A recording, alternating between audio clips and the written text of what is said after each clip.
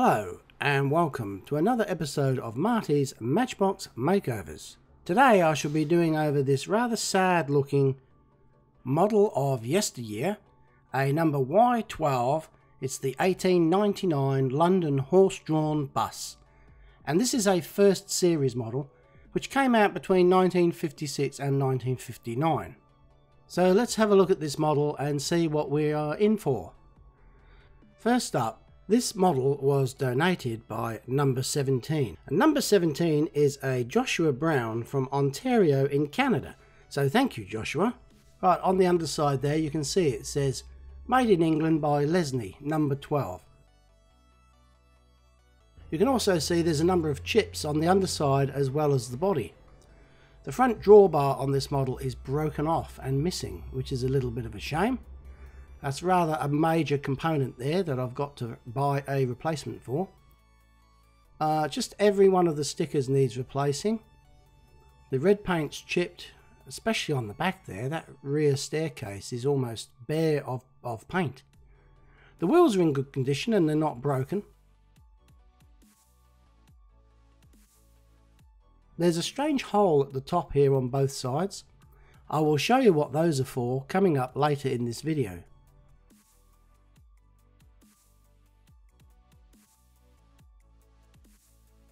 Here's a close-up of the driver. He's not particularly well detailed, but I do like his hat. When I first saw it I thought it was a British Army helmet he was wearing, but I think it's meant to be a bowler hat.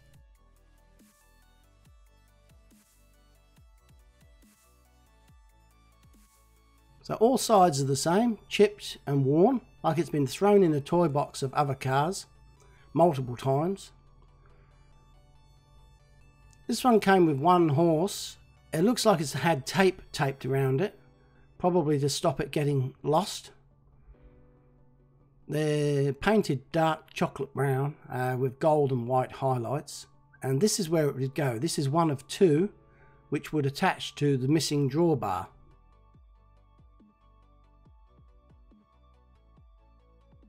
So I ordered a new drawbar from recovertoy.com. And I must say I'm quite impressed with their quality of service. They post out really quick, and the majority of their items are really good. This one here is not a straight replacement for the original, and you'll see why, because the original has not only the drawbar but also the attaching base plate there that fits to the underside of the model. Oh, this is the guy I wanted to find out what his name was. So to get that drawbar off, I need to remove the front axle, which means removing the wheels. Now, a guy called Rob Heppel from West Yorkshire in the UK sent me this little tool he's made. He says watchmakers use something similar to remove the hands from a watch without damaging the face. So the idea is that I slip it over the end of the axle, and then when I use my Dremel tool, there's no risk of me damaging the wheel.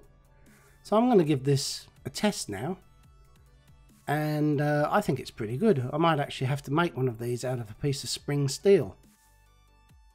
A good idea there, Rob, thank you very much. So the wheel comes off as simple as that, and I'm pleased to say it suffered no damage whatsoever. So now that axle has been removed, I can give some thought into removing the remnant of the drawbar. Before I do that, I've got to work out how it's attached to the model. Now these holes I was talking about on the side there, you can see there are two pegs on the side and in the centre of the top deck seating. And those pegs hold the upper deck into position. That's all it is. It just clips in, and it's been there for in excess of 50 years now, so it obviously works. So to remove this top deck seating section, I have to simultaneously flex the body outboard and lever the seating platform up using these two small flat-bladed screwdrivers. It's a little bit awkward doing it on your own, but once you've got one of the pins out, as I have here, the right-hand side one, I can now jiggle the platform, and the left-hand one comes out quite easily. And I'm rather surprised how small these little dimples or pins are. They are almost invisible to the naked eye, and yet they do such a good job of holding the seats in. It's quite remarkable, and a great design feature done by Matchbox. Here's a close-up of one of those pins, just to show you what I'm talking about. So now I've removed the top deck, I can see inside the cab, and not one, but there's 2 rivets there holding that drawbar in position. Bit of overkill in my opinion.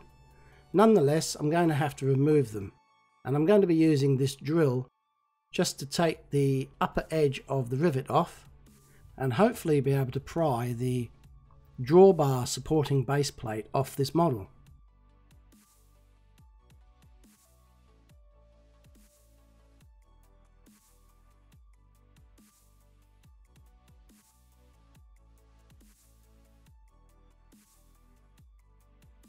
So looking in there, I think maybe I've removed enough material to get this apart. Now once again, using this fine flat bladed screwdriver, I've actually ground the tip down to make it a little bit thinner specifically for this task. I've managed to squeeze it in a little gap there, and just by wiggling and prying, the rivets are drawn through their holes, and that drawbar base plate comes away, which means I can now fit the new one. I mistakenly thought that those leaf springs and axle supports were part of it, but I soon realised that I was actually pulling on something that was attached to the main model. Well, eventually I got this piece off, and here's a close-up of it. Now it's actually 2 pieces, but they're moulded in one. I'm going to have to separate that plate from the original part so I can attach it to this reproduction drawbar and then refit it to the model. Not quite what I was expecting. It's going to be a little bit fiddly, I fear. So to start with, I've got to grind off the old tip of the drawbar there and just have the basic attachment plate to work with. So using my Dremel and the cylindrical grinding tool, I take the majority of the material off, and then I finish it off with a few strokes of a small hobby file there. And this is the part I was after. Now I have to attach it to the new drawbar, which means I'm going to have to drill a hole in the middle of that to accommodate this pin. I think that pin is a little bit too large, and if I drilled a hole to accommodate it, it would weaken that little plate too much. So I'm going to grind that pin down so it's a little bit thinner, and that means that I don't have to drill such a large hole in that base plate. Before I do that, I just take off some of the flashing and casting lines that are still on this drawbar. Overall it's pretty good, but I just wanted to make it as good as possible. This model is going to take a lot longer than I thought. It's a very complicated model when you get down to the nuts and bolts, and I must admit I did not quite know what I was letting myself in for. Now I use my spring-loaded center punch to make a point there where I can start drilling. So that's the center of the hole I'm going to drill. Here I've managed to find a drill that's suitably sized for the size of the pin that I've created. Now I'm just very carefully drilling in the center of that plate.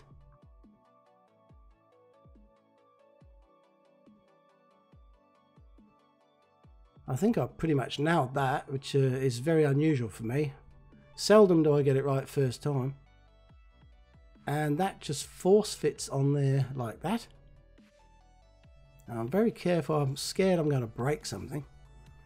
And now this pin, to try and hold this thing together so it's all one solid assembly, I flatten the head of that pin using a parallel punch and a hammer. And now this drawbar is ready to fit back to the model. So I'm going to do that before I paint the model.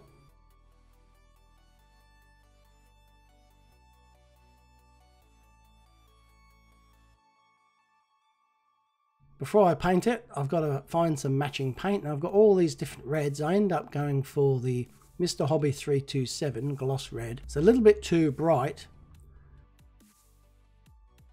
So I had a fair splash of this number 33 russet just to dull it down a little bit. Interesting, I was mixing up some dark blue paint the other day from light blue, and I was adding black, and somebody said, why don't you add dark blue? Which I thought was, of course, obvious really, and why hadn't I thought of that before? So today I'm adding some dark red to the lighter red to try and make a medium red, and it worked quite well.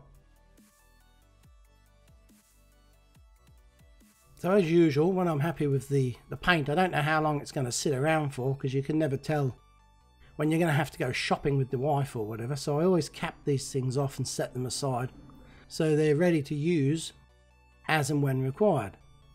I do that so they don't dry out and cause me to have to make up a second batch when I need it. So that's the red. Now I've got the brown horse and the tan coloured top deck and seating. Well, for the tan I use these 3 different paints here. 1 Tamiya white and the 2 Mr. Hobbies. And this is 1 shade lighter than the paint is, but through experience and advice I realised that paint dries a shade or 2 darker. So I think this is perfect, and I'm quite happy with that. Now that the paint's been mixed up, I did a test, by the way, on the wheel before I started here to make sure that this gel paint stripper wouldn't damage the rear wheel. And I've just put a liberal coating on all the parts, and I'm waiting for that paint to soften up as per normal. Then I scrub it off with a variety of soft brushes, hard brushes and jets of water in the sink. This model, particularly hard. A lot of angles and little hidey holes there for the paint to cling onto. Once again, as I said before, I didn't quite know what I was letting myself in for, but look at this staircase. I have to pick away at all of those with these dental picks. And I also use this rather overused tiny little brush in the end of my Dremel just to try and grind out the last little scraps of paint that I'm having trouble to get out. So that's pretty good. A little bit there behind the wheel I missed, but I got that before I paint it. So I'm now going to refit the drawbar, and then I can undercoat these parts. Now this is a very, very tight fit, because remember I only removed the barest minimum amount of metal, and I physically can't push it back into position with my fingers. So what I do is I get this little drill attachment here, a little hex headed attachment for my drill. I use it as a punch. I just give it a couple of strikes with that small hammer, and it goes in, and it's pretty solid. It's not exactly sitting flush, so I gave it a second whack and it came good. So here's a picture of the drawbar. I had to bend it down slightly because it was up. It was raised a little bit too high. Now I'm looking at this horse here that I've stripped, and it's got some strange little bumps on the back there, which I think might be casting errors. And there's 2 on the other side as well. There's also a little bit of flashing there on the spine and the hind quarters. So I just clean it off with some hobby files. This pin here is broken off of the original drawbar and it's jammed in there. I guess it's just a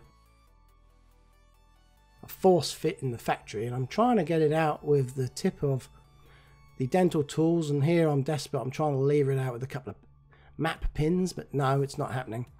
So I end up adopting for this little hand drill, and I'm drilling a very small hole where I thought was the center of the pin, with the intention of drilling it out to the correct size with the proper drill. When I inspect this, I'm a little bit off target there. I didn't center punch it because the remnant of the pin had an angular end on it. I figured the center punch would punch off center anyway. So using the drill, I kind of make some corrections and go in, and I just clean off the edge of the hole with some small hobby files, and I think that's going to look good. Just got to get me a second horse, I just need to get myself now a second horse and this thing will be ready to roll. Now before I paint this with some undercoat, I'm masking off the wheels. I'm trying to preserve the original metallic wheels here. So a bit fiddly, but I mask them off. I also mask off the axle because I want the wheels to look as original as possible. I've got the front ones off, so they are going to be original. I wanted the back ones to match. They wouldn't match if I coated them with some undercoat. You'd probably be able to tell that the spokes weren't as crisp as they should be. So I'm going to hold this model with some hemostats to spray it. I'm using the fine grey undercoat primer from Tamiya. Does a great job, doesn't conceal any of the details, and this model's got a lot of them. All those seats are made of individual planks, as is the wooden floor. That staircase I thought would be troublesome to get even coverage, but wasn't as difficult as I anticipated. And this paint managed to cover behind the wheels that I masked as well. It got in there quite well.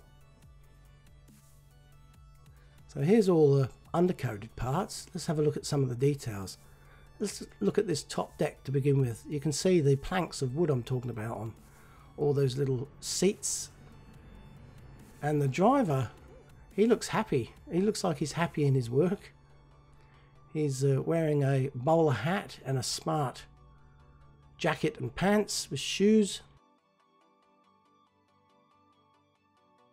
The horse, equally detailed. He's got ears, eyes, nose, nostrils and mouth, which are all good things for a horse to have. He's also got a tail and some harness attachments there and a bridle. So all a bit fiddly for whoever cast this model originally. You know, they would have had to have made a miniature, I guess, which would have been very time consuming. Now let's have a look at the bus. It is what it is. It's a bus. I'm sure they weren't overly detailed. They were functional, designed light to carry passengers drawn by horses. There's a little rain shelter there by the door, the rear door, for the people that want to sit in the lower deck when it's raining. And a footrest for the driver, if you hadn't noticed that before. So I've got to get myself a second horse, and again, recovertoy.com, I did a mass order from them. So this is the left-hand horse for this model. I don't know where they're sourced from, but they do a fairly good job. There's a little bit of flashing on here that needs to be removed and some moulding seam lines. The left front hoof looks a little bit ordinary, so I struggle to get that sculpted, if you will, to look like a normal one using my little hobby set. So this is another example of how complicated this model became, and very time consuming, taking nearly twice as long as a normal model might take. And it's all because of this extra work I'm having to put in to get it looking as good as I can.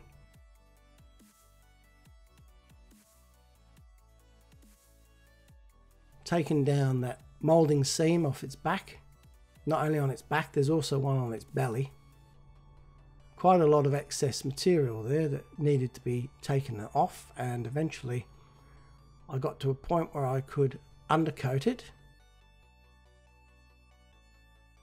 And the undercoat's great. It kind of, I don't know if you noticed, but the metal that this is made of had a bit of a grain in it.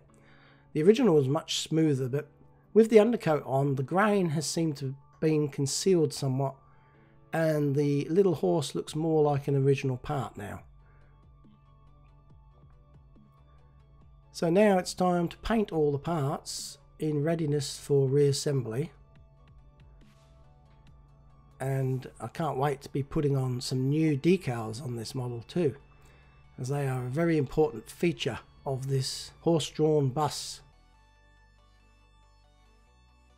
Now the red paint I mixed up went on really nice. I'm pleased with the results so far. This tan paint, after I sprayed this, I looked at this thing and I thought, that looks just like an original top deck. It came up really good. For the horse, I used Tamiya Flat NATO Brown. The only reason I use this is because I couldn't be bothered going down to my local hobby shop and getting the gloss version. In fact, I don't even know if there is a gloss version of NATO Brown. So what I'm going to be doing is, after I've painted these horses and done all the detailing on them, I'm going to give them a coat of Tamiya Clear so they look all glossy and new like the original model. So I've stuck myself a matchstick in the hole in the side of the horse. As you can see, it's quite handy to hold and paint. I'll wait for those to dry. I want them to be really dry as well. So I put all these parts in my small little toasty oven, which I've found to be quite the asset, really. I'm so glad I bought it. This thing I checked before. I've got a little thermometer in there. I drilled a hole in the top. And this thing, even on that minimum setting, it runs at 70 to 80 degrees Celsius. And it's really good for thoroughly curing the paint so that when you handle the model, when you're reassembling it, you don't leave any fingerprints behind. Like I say, one of the best things I've got, and I use it all the time. I think it's only failed me once when one model, the colour changed for some reason. I must have scorched the paint. Now I've cleaned the front axle up on my little 12-volt chuck. And I'm using my tablet here to bring up some images of an original model in good condition. And I want to look at these horses to get to see exactly what people painted these horses like in the day. Just checking there, the driver's got a gloss black hat on. And you can see the horses have got gold fittings around their necks, and they've got a white mane and a white tail. So it's good having those photographs available. Imagine say go back 30 years, I'd have had to have driven down to the local library and seen if they had a book on Matchbox cars, and it would have been so difficult to source images like we can today on the internet. We're so lucky and so fortunate, and everything's just, the internet is such a great aid for this hobby, as well as others, of course.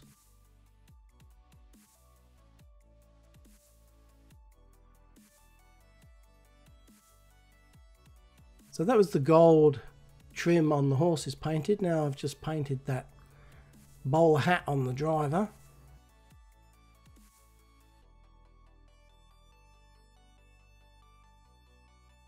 I'm using Tamiya paints here. This one's gloss white, and it looks very basic, but these were painted very basic.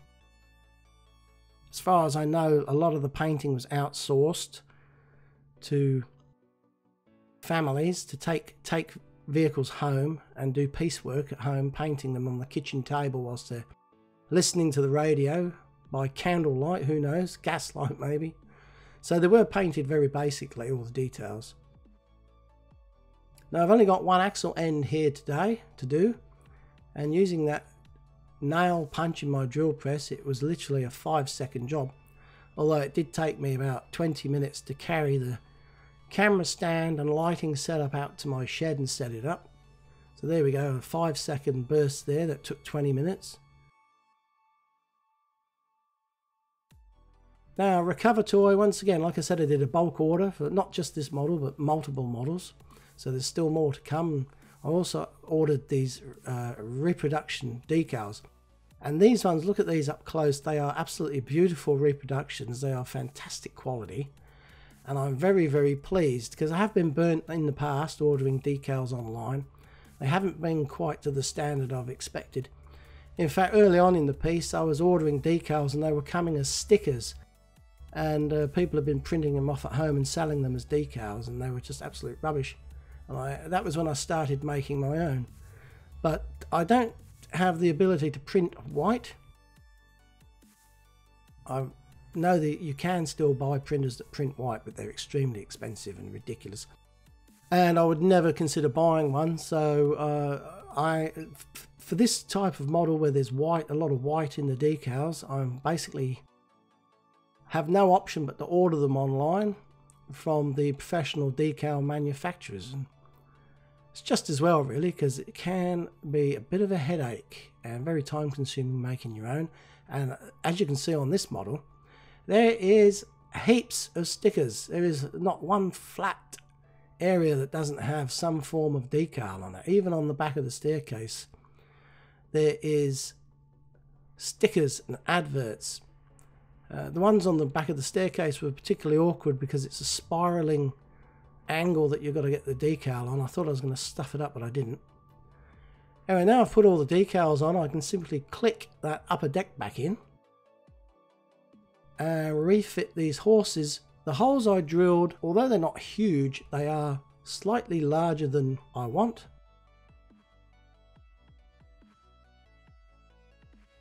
I could just force these on there, but they could fall off. See that with hand pressure they would come away. So I've decided to use this 5-minute Araldite epoxy adhesive. This has been around for years. You know, I've used this for absolute years. I reckon 20, 30 years maybe. I bought my first packet of Araldite. Anyway, this is the 5-minute version.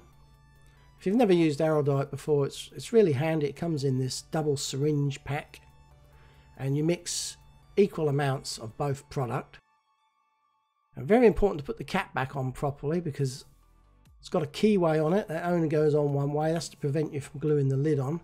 If you use it once, then use it twice. There's a chance you could glue the lid on if you switched it around the wrong way. Anyway, mixed it up thoroughly. Remember, you've only got 5 minutes to work. I'll put a small dollop in the hole with a toothpick because I don't want it squeegeeing out and spoiling my paint job on the drawbar or the side of the horses. So just a small amount of glue there. And when you glue these on, the feet of the horse have to be raised off the ground very slightly, otherwise the wheels, the front wheels don't turn. So there's a little tip. So let's be reminded of what we started with today. This Yesteryear horse-drawn carriage with heavy paint wear and missing decals and missing horses and drawbar. Well, what do you think of this? This is what it looks like now. I do love it. Those decals really finish this thing off and make it look spectacular. I would love to see one of these going down the road in real life. In particular, I like the pose of the horses. They look like they're actually straining against the weight of the carriage, and they are really earning their hay today. And I hope it inspires you to go out and get some Matchbox cars and do your own makeover and preserve some of these beautiful models for future generations. It's such a fun hobby and I do enjoy doing it, and I hope you enjoy these videos. So now we've got this carriage fixed up. I'm guessing me and Kevin deserve a little bit of R&R, and we're going to go for a ride in it.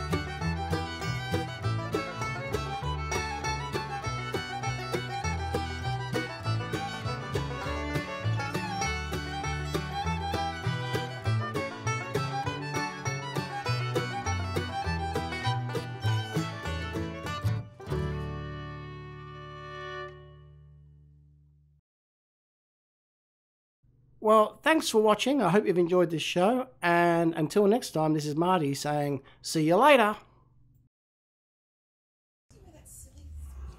God, everything's so f***ing small.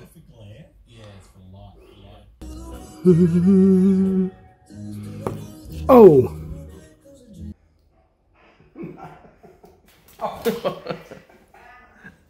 That can be an outtake.